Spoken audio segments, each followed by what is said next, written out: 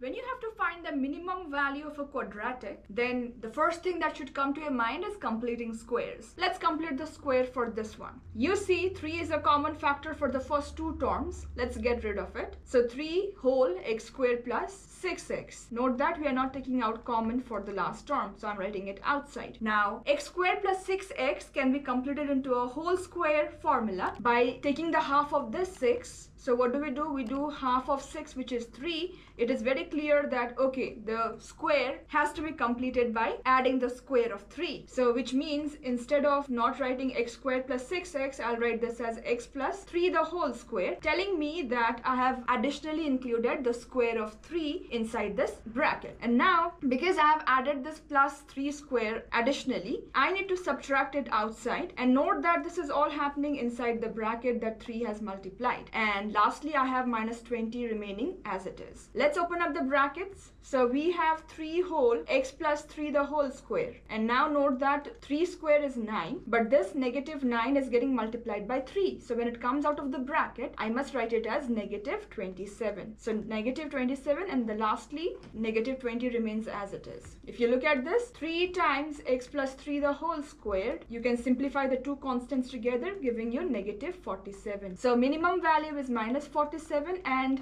the value of x where this minimum occurs is found out by taking the negative or the opposite of what you see in the bracket. So x plus 3, what is the 0 of this? X plus 3 will be made 0 at x equals to minus 3. So the value of x where this minimum occurs is minus 3.